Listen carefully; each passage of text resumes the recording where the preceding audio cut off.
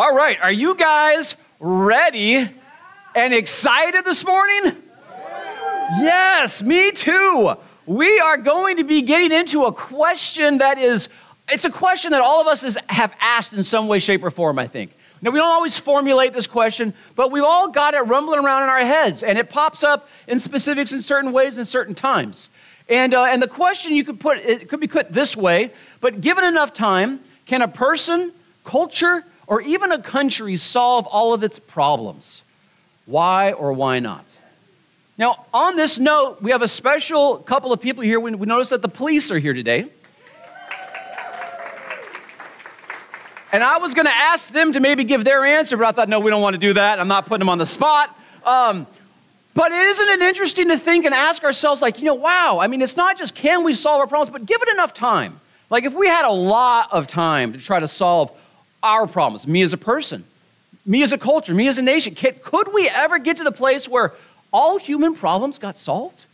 I mean, it's interesting, right? Because we all have opinions about what would make our community better, our culture better, our family better, right? We all have opinions, and we get kind of passionate, kind of excited about our opinion a lot of the time, right? I mean, and yet this question is a really interesting question to kind of linger out there. Like, even if we got our own way all of the time, would we get to this place where all of our problems were solved?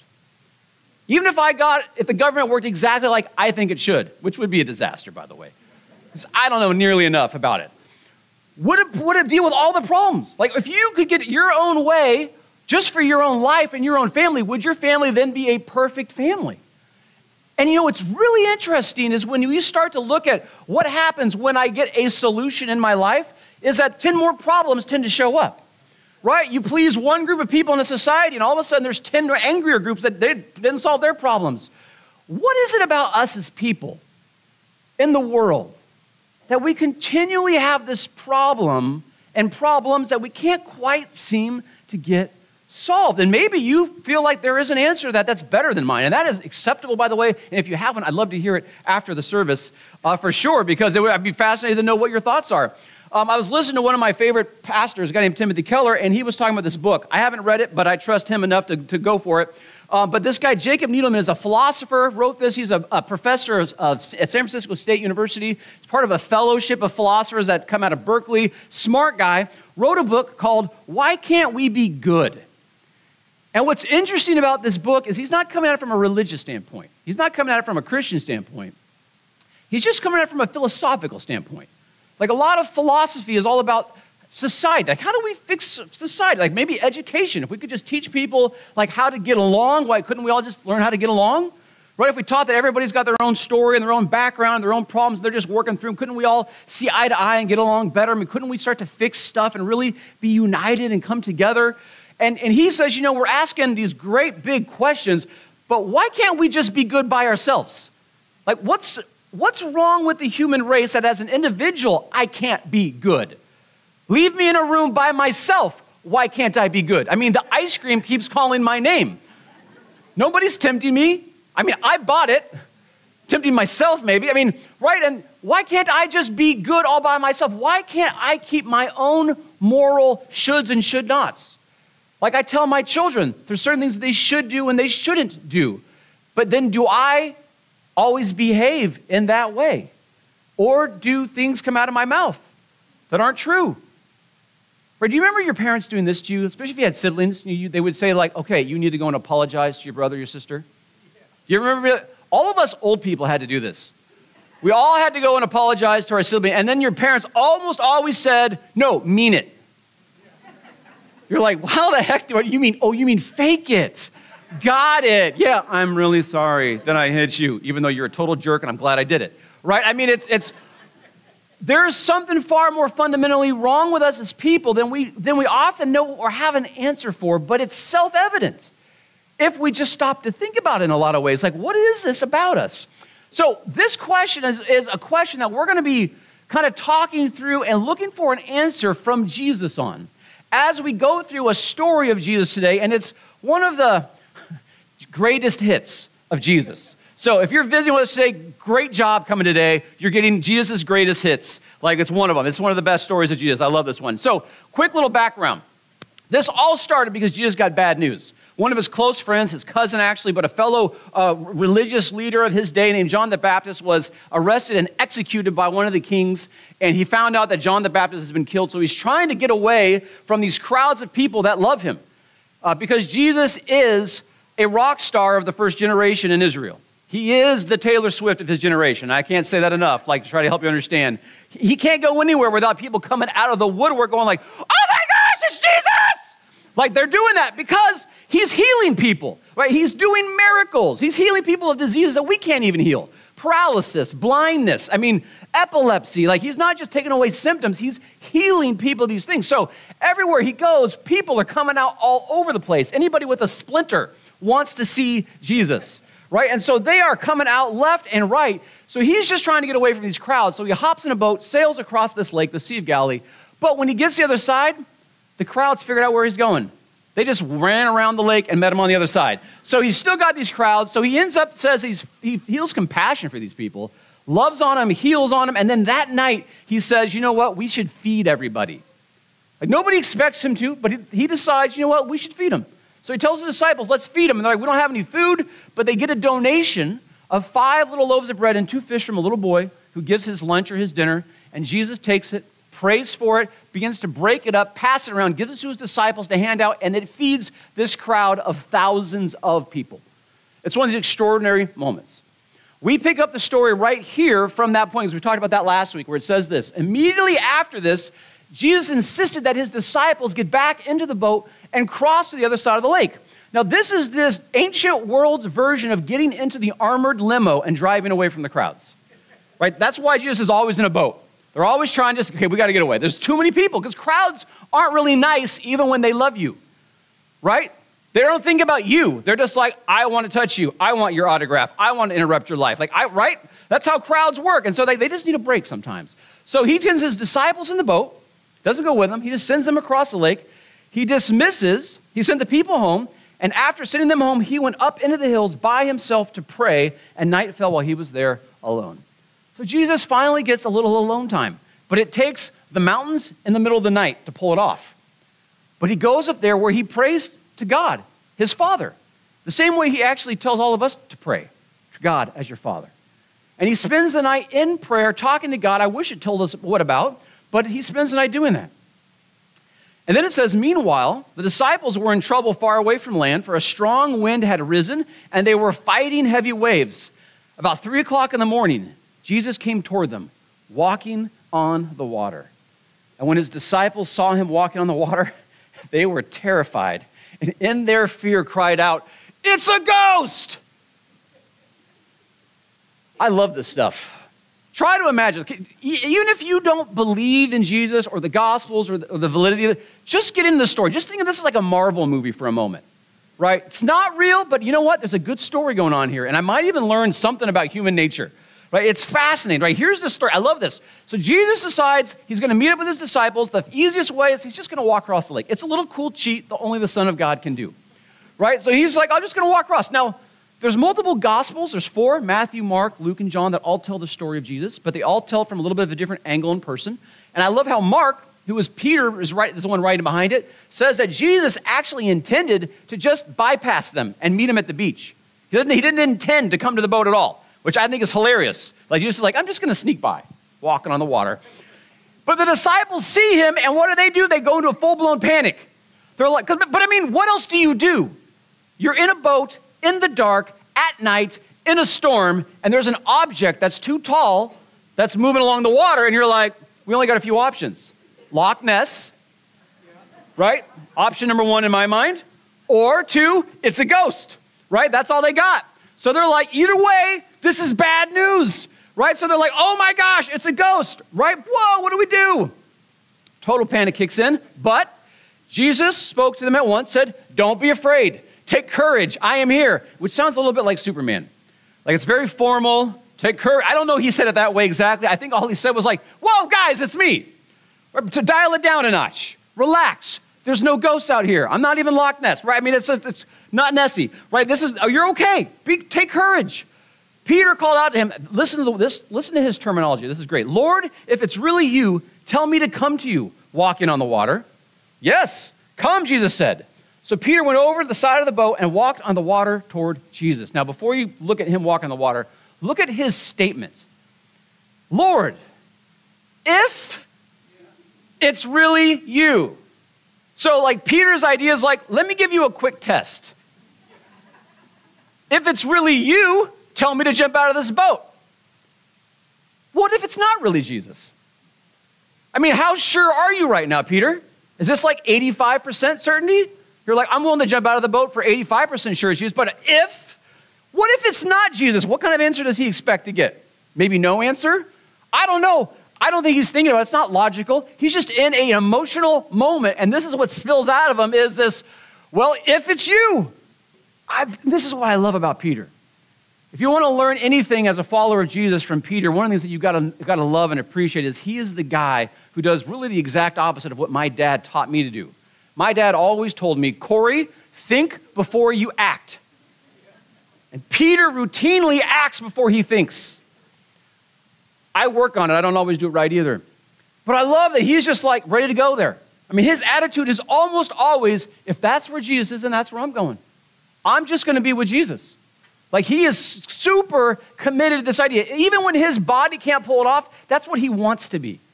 That's where he wants to be. And I love that he's the only guy saying anything. No, I don't think anybody else in the boat's even thinking about it. But Peter's like, whoa, if Jesus is out there, then I should be there. If my master walks on water, I should be walking on water. And so he's like, Jesus, if it's you, 51% sure it's you. If it's you, tell me to come out. And he does. So Peter went over the side of the boat and walked on the water towards Jesus. I mean, okay, just get into the moment. Here's Peter landing on these waves. I mean, he's taking a step on water. What is that even like to walk on water? I mean, I can't even wrap my head around how unnatural that is to walk on water, right? I mean, that's just it's beyond crazy. But look at this. When he saw the strong wind and the waves, he was terrified and began to sink. Save me, Lord, he shouted. Jesus immediately reached out and grabbed him. You have so little faith, Jesus said. Why did you doubt me? Now, please picture this. Here's Peter standing, looking at Jesus, eyeball to eyeball, right? And then, I love this. What does it say? He saw the strong wind and the waves. And I always wonder, like, what does that mean? Like, how did that play out in his eyes? Is he looking at Jesus and he's watching Jesus' beautiful long hair like blow in the wind and he's like, Jesus' hair looks so good right now.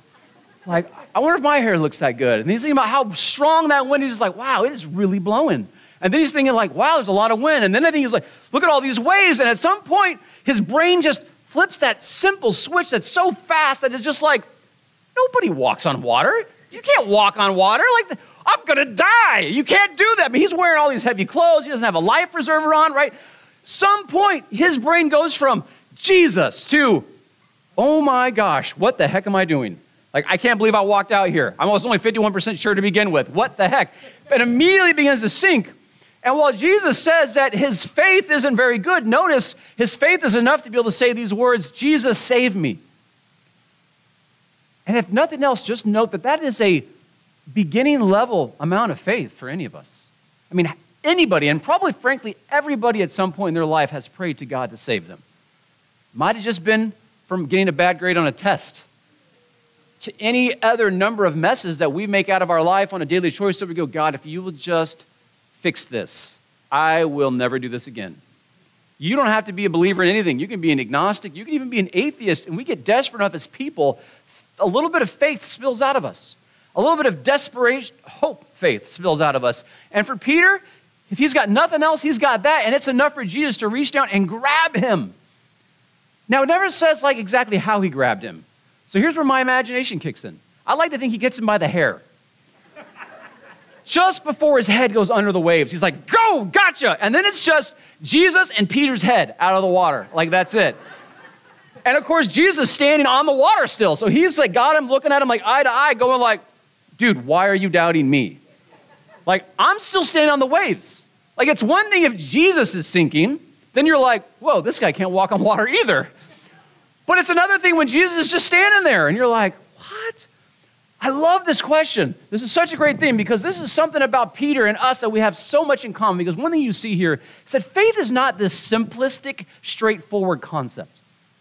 that faith is much harder than it sounds when we sometimes talk about faith and what we believe in, especially when we're talking about an intentional belief in a person, which is far more really a language of trust. What can they do? What are they capable of? What is their character and nature like? What can I trust them for? And I love that Jesus says, why do you doubt me? And that word doubt, all it really means is this, is like, why did you divide your attention? Why did you divide what you care about?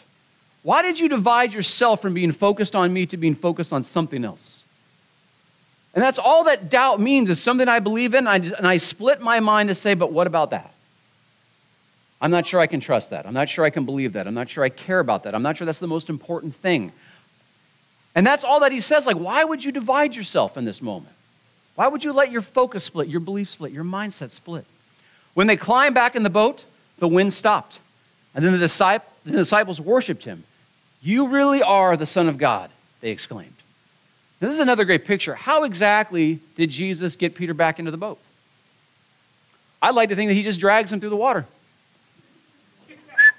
Come on, I got you, right? I mean, just pulling him through, gives him the big old, like, lift up in there, grabs him by the belt, gives him a wedgie, right, as he's going into the boat, dumps Peter in, steps into the boat. Meanwhile, all the other disciples, none of them got out of the boat, right? So they're just inside going like, Peter did it again. Oh my gosh. I mean, for a minute they had to be envious, like, oh my gosh, he's walking on water. And then, bloosh, and they're like, yep, glad I didn't go out there. But notice this, the disciples, it says, worshiped him. Like, they arrive at this moment where, and they arrive there not because Peter walked on the water or because Jesus did. Notice this, it's the wind and the waves stopped. All of a sudden, nature gets quiet again, and they worship him. In fact, it says that they declare, you really are the Son of God. And that really are is important, because it's one thing to say, like, okay, maybe, or I kind of, or yeah, I've heard that, or I can even regurgitate that. But it's another thing for that to get into your heart and to go like, oh my gosh, you're not just a person that God is working through. You're not just a person that God is doing miracles through. You are God. That's a very different person. And if you could go back in your minds when we covered Matthew, or if you've read through this gospel lately, you know, several chapters ago, which was like a year ago for us, we read the story of Jesus being in this same boat with these same guys, only in a bigger storm, where they all thought they were going to die because the storm was so big, and Jesus was asleep in the back of it. Right, and they wait to the point where it looks like it's absolutely a catastrophe, and they wake up Jesus by yelling at him and saying, don't you care about us? We're going to drown. And then Jesus gets up, and he just says, he speaks to the wind and the waves, and he says, be quiet, be still, and everything goes quiet and still. And the disciples go from the terror of almost dying to the terror of asking this question, who the heck is this guy? Who are we in a boat with? Who can yell at weather? And weather just responds. It wasn't a prayer he prayed. He just told the weather like he was the boss. You're done. And it was done. And they're asking this question, who is he? And they get to the shore that next morning, and they get out of the boat. And as they get out of their boat and they're pulling up, afraid of almost having died, they got that adrenaline rush. Then they got the adrenaline rush of Jesus calming the storm, and they're terrified. They get there, and all of a sudden they see this naked man running at them, screaming, who's covered in blood and scars. I'm sure at that point, I'm like, let's get back in the boat. Wherever we land, this is not a good place to get. But here comes another guy. This guy's yelling and screaming, running at them, and it says that he runs up and he falls down at Jesus' feet, but he says, Jesus, Son of the Most High God, have you come here before our time to torture us? And I don't have time to unpack that whole line, but it's pretty fascinating, isn't it? Turns out through conversation, this man is possessed by a myriad of demons, unclean spirits, that Jesus ultimately casts out. And the next time you get to see this guy, he is seated at Jesus' feet in his right mind and fully clothed. But he's answered this question in a fascinating way for these disciples, this suggestion of, wait a minute, Jesus, Son of the Most High God? Has begun to put this thought into their brains. And I think at this point, after now maybe years of following Jesus, years of all that they've been with Jesus, they're beginning to see a little bit more clearly who he is. But look at this. We're going to jump to the Gospel of Mark for one moment. Look at Peter's take. It says this. They were all terrified when they saw him, but Jesus spoke to them at once and said, don't be afraid. He said, take courage. I am here.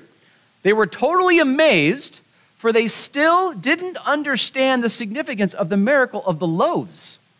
Their hearts were too hard to take it in. Peter says, you know, when I look back and I summarize what was going on in us, Why we were so amazed, and by amazed he means surprised, freaked out, like what the heck is going on? We're amazed because we didn't understand.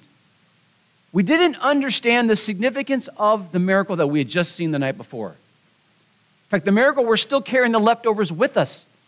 They've been snacking on miracle bread and fish all night long. Like it's right there in their faces. But he's looking back going like, we didn't get it.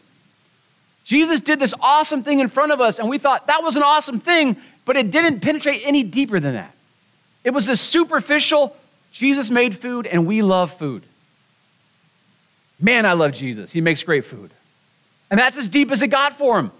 He's like, we didn't understand it. If we had understood the significance of it, we wouldn't have been shocked or amazed or surprised or terrified.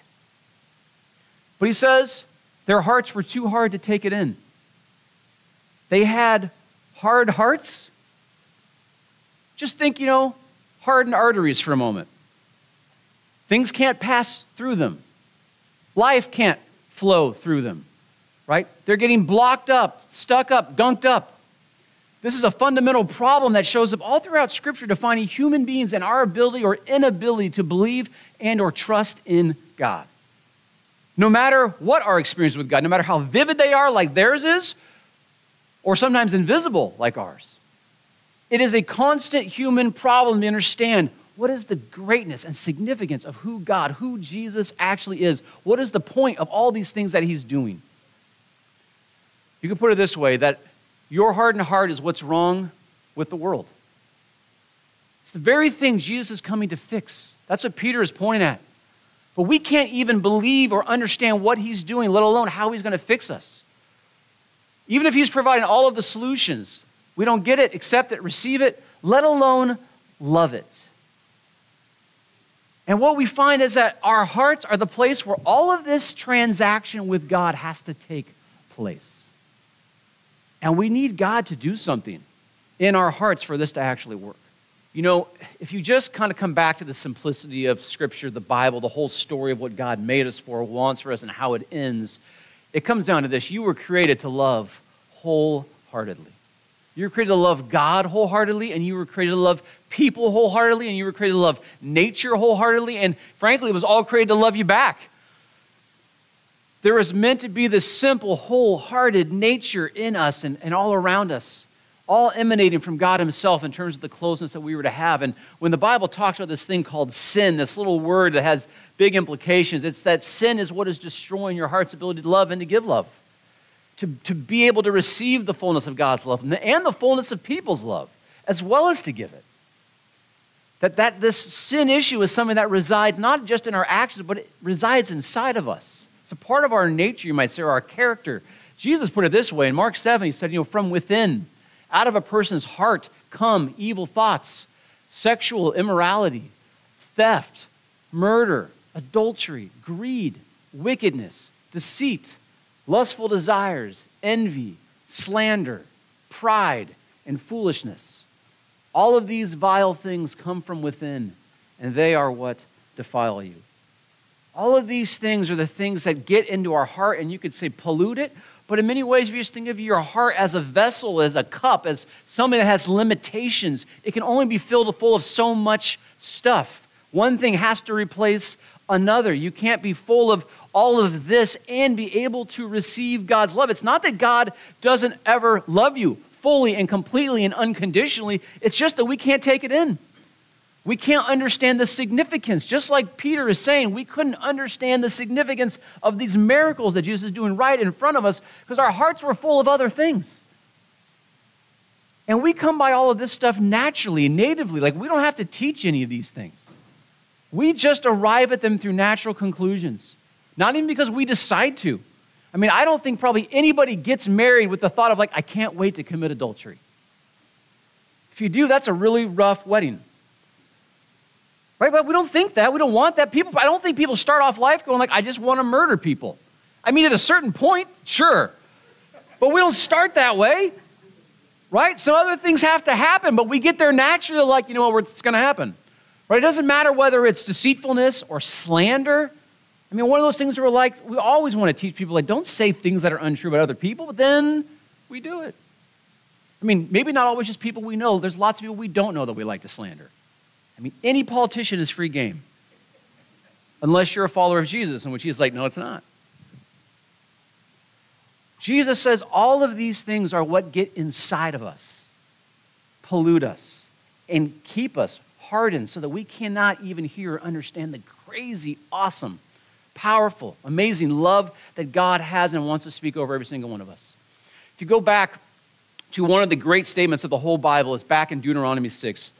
And God is speaking this over Israel and to Moses, and he says, look, listen, O Israel, the Lord is our God, the Lord alone, and you must love the Lord your God with all your heart, all your soul, and all your strength. And when he says that first part, the Lord is our God, the Lord is alone, he means this, we're in this relationship with God. God wants you to know that we're his, you're his people, and all he wants is for you to make him your God. Like it's this mutual exchange. You receive his love, you give him his love back. Love God with all of your heart. And when the Hebrews used this word heart, they didn't have a lot of distinction. They just mean everything inside of you. Your thoughts, your emotions, your will, your choices, your dreams, like all that you can do internally and process is what they mean by your heart. Be a wholehearted person for God. And then say that with all your soul, soul includes all of who you are. It's you physically, it's you spiritually, it's your body. I mean, it's literally the word for neck or throat. And it just comes to mean a person. Love God as a person, wholeness. With all of your strength, this is my favorite word. I learned this from the Bible Project guy, Tim Mackey, who was making being a Bible nerd cool again. It's awesome. He says strength is literally the Hebrew word for much. And he said it might be better expressed right here in its tense as muchness, which probably isn't a real English word. But you got to convey this thought. Love God with all of you. You know what muchness is? Muchness is when you're watching somebody play sport and you're like, they gave 110%. Just terrible math, right? But we all know what they mean. They gave it everything they've got. Like they went maybe above and beyond what they had to do. Like they were all in is how we would say it. And that's what that means. All your strength means be all in your love for God. Like this is what God wants. To love him fully and completely because you're his and he is yours. And so we get hung up on this. In fact, it's hard to understand how God can command you to love him passionately. How can love be a command? How does that work? How does a command become something that is felt or is sincere, we might say, or we might even try to use the word real or authentic, as opposed to just simply an obligation. But the greatness of God is so great that it has to be both. The greatness of God is so different than another person loving you and requiring or expecting you to love them. The greatness of God is the very God. He was the artist who created you and formed you and literally both biologically holds your body together, but he's also the God who created you for a purpose and sees your future, who you can be, who you will be, who he wants you to be. He holds your whole life and he sees it and he made it because he wanted you to exist in his world. He wanted to be able to love you fully and completely and for you to be a people who could wholly and fully love him as well. You know, we all kind of know what it's like when we learn to love somebody maybe for the first time, or we go through that sort of phase of falling in love. Right? There's that point when you fall in love with somebody where all of a sudden everybody else's maybe opinions about you and about your life, or about what was cool or what you should wear, suddenly all their opinions became far less important. Right? Because this person that you're in love with, their opinion just rose. Right? It went maybe through the roof. And all of a sudden, everybody else mattered so much, but now you're like, you know what? None of you guys matter compared to this person. Right? Isn't it amazing what you'll do when you fall in love with someone? I have a daughter who is taking a hunter's safety course. This is the last daughter I would have ever even invited to take a hunter's safety course. She would never want to harm an animal, and now she's saying, I'm willing to kill. Because she may have fallen in love with a hunter. And I'm really glad they're both here today. I mean, I'm not telling you which daughter. Fill in the blank.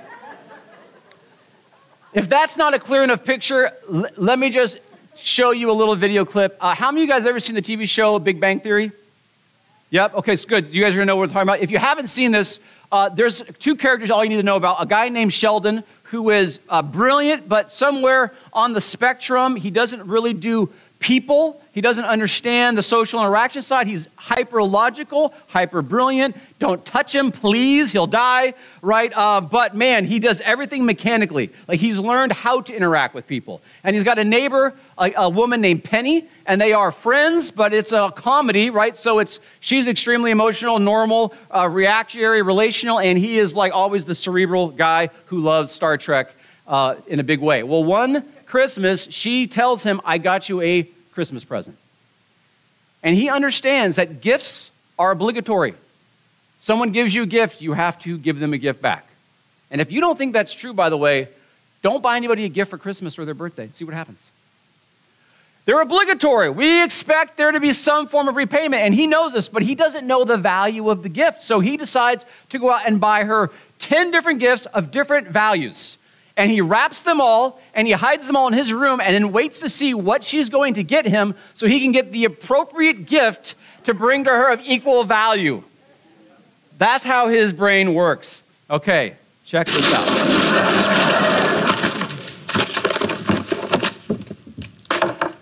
Oh, a napkin.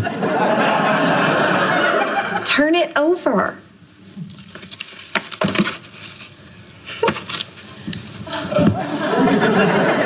To Sheldon, live long and prosper. Leonard Nimoy. Yeah, he came into the restaurant. Sorry, the napkin's dirty. He wiped his mouth with it.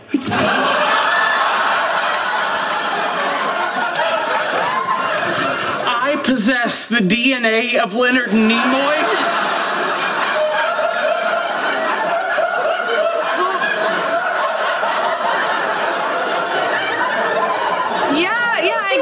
He signed it. Do you realize what this means? All I need is a healthy ovum and I can grow my own Leonard Nimoy.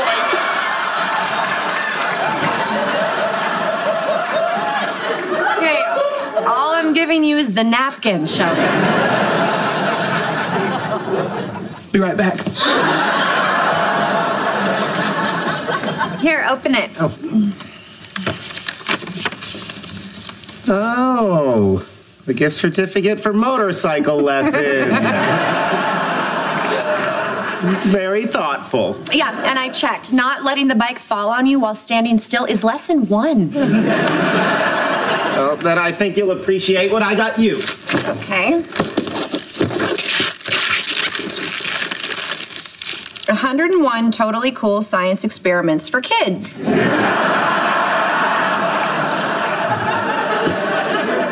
You know, because you're so into science.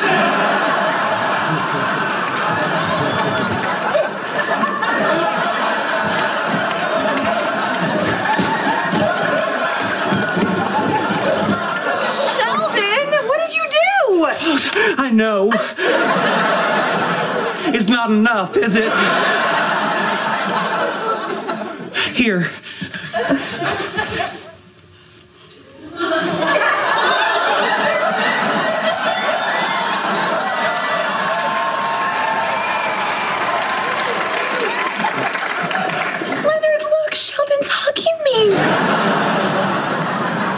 It's a Saturnalia miracle.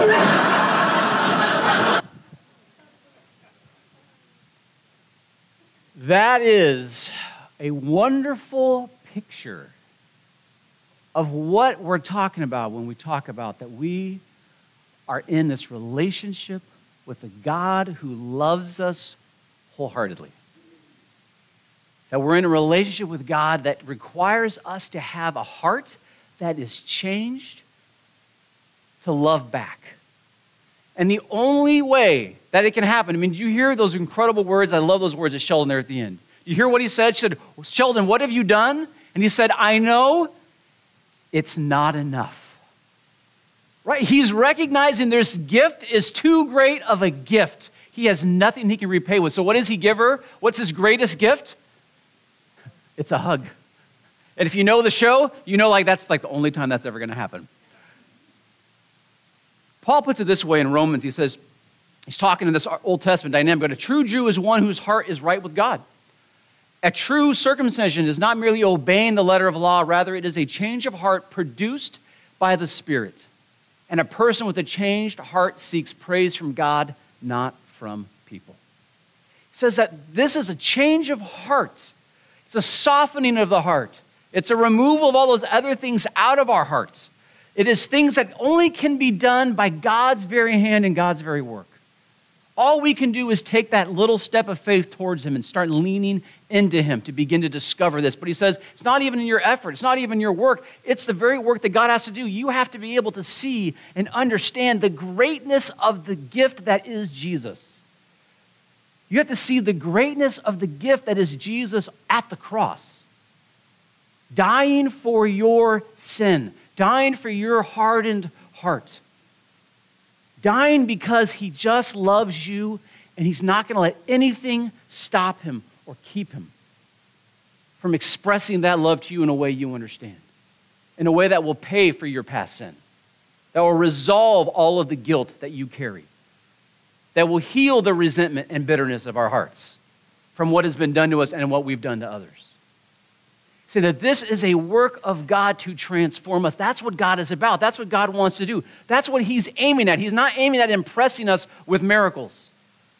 He wants us to understand that he has come as this demonstration of God's love, and God wants you to wholeheartedly love him back. You can put it this way, that a person with this changed heart obeys God, actually loves God just to get God. So often as people without this change of heart, when we come to God because we want something. Maybe we want him to fix something. We do that, Jesus, save me. We want God to fix something, heal something, save something. Or we come to God and we just want a blessing. God, give me this. Help this to be good. Thank you for these things. I want this or I want more of it. And we have this idea that we're going to kind of make this deal with God. God's point of this us being wholehearted is we want God because of who God is. That's what love is. We want him for himself. This is the change of heart, but for this to even become a reality, God has to become beautiful to you. You have to begin to see the beauty of who God is and what he has done. And beauty is hard to quantify, right? I mean, we look at a sunset and there's this move of beauty, right? Or we look at nature and we go out into it and enjoy it, and it's got this sense of beauty that sort of feeds our soul, or it's artwork, or it's music, right? Or it's a person that you just love and find beautiful, and it just kind of heals us almost.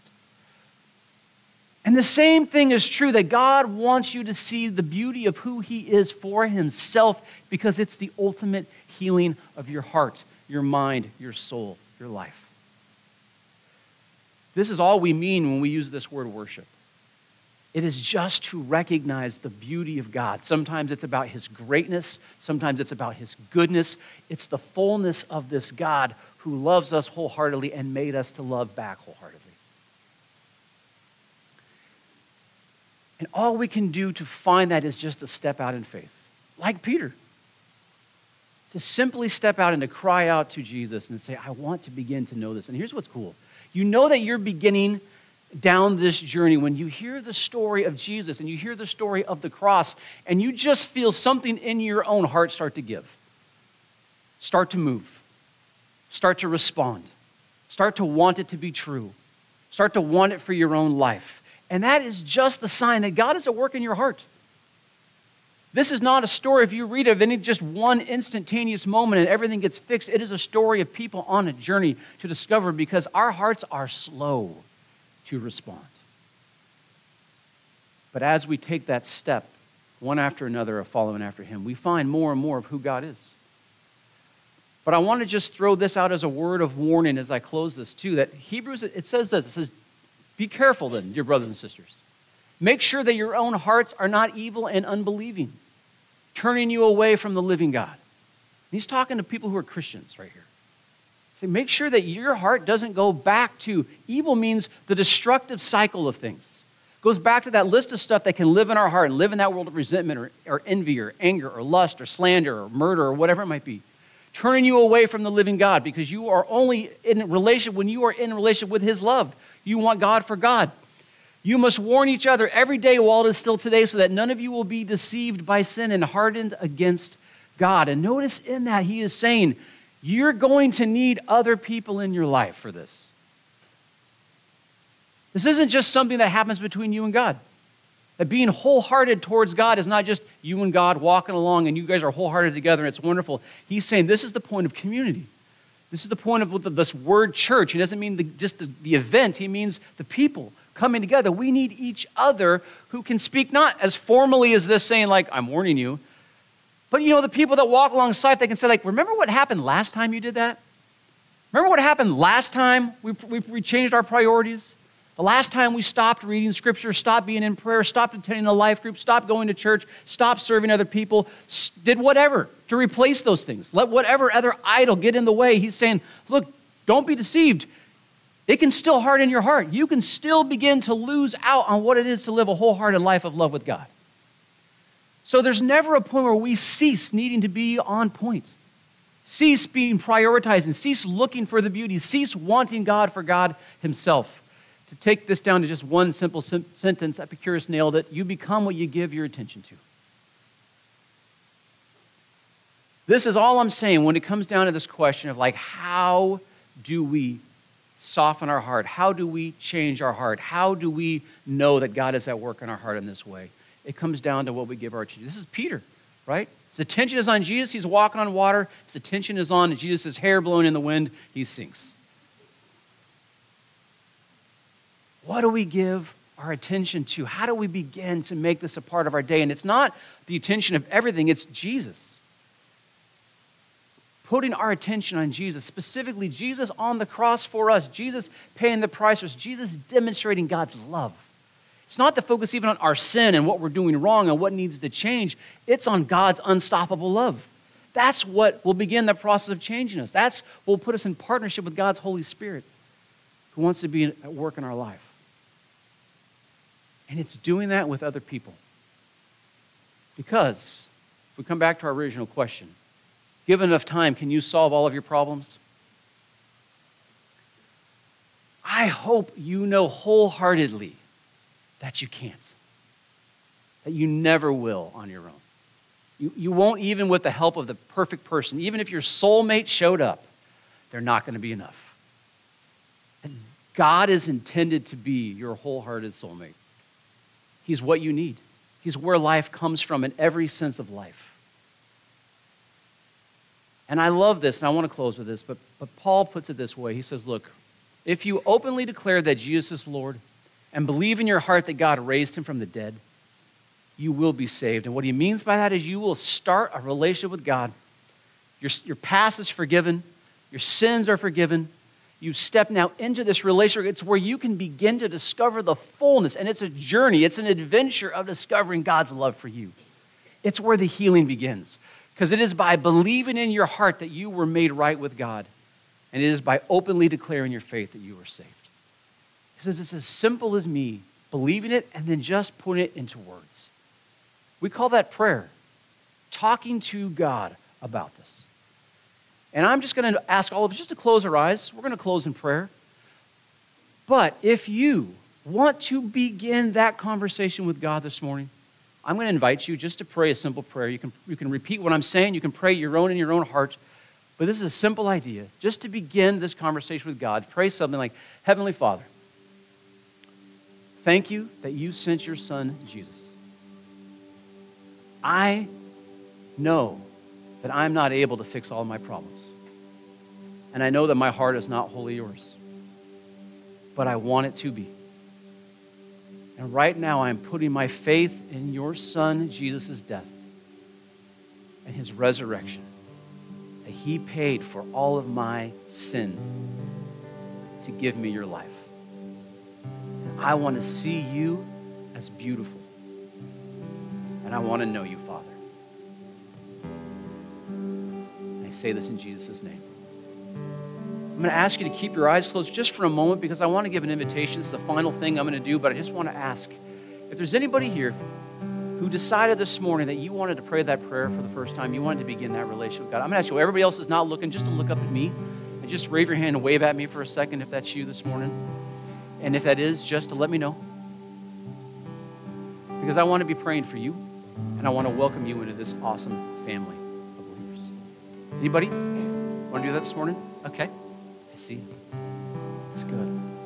Anybody else that I'm missing? Okay. Father God, thank you. Thank you for this chance to begin. Thank you for those who are this morning discovering a little bit more of your grace and your goodness. Lead us all on this journey forward to know you, to follow you, to love you. Father, thank you that you do this in us. It's not up to us. It is in your power.